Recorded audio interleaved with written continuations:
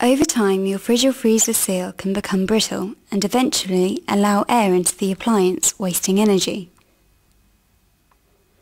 Firstly, always make sure your appliance is disconnected from the main supply before you begin any work on it.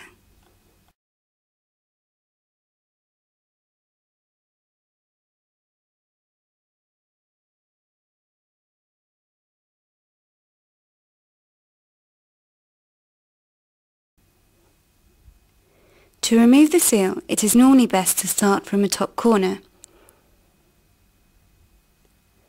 Start to pull the seal away. As you're doing this, run your fingers along the length of it.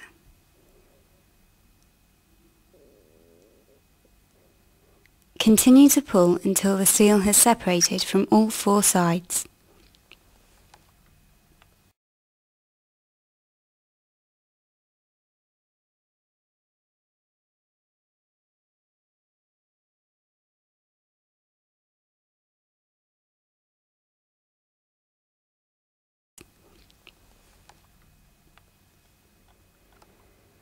To fit the new seal, simply line it up against the groove, which you will see runs along each side of the door, and firmly push it flat into position all the way round.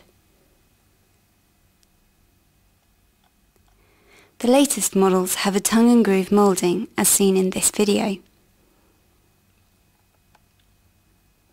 Remember, it is always best to buy genuine parts, and you can find and purchase this part and many others together with accessories on our website. To order parts for your fridge or freezer, you will require your model number, and for your fridge, this can be found on a sticker on the left side of the cabinet wall. For your freezer, the sticker will normally be behind the bottom drawer on the cabinet.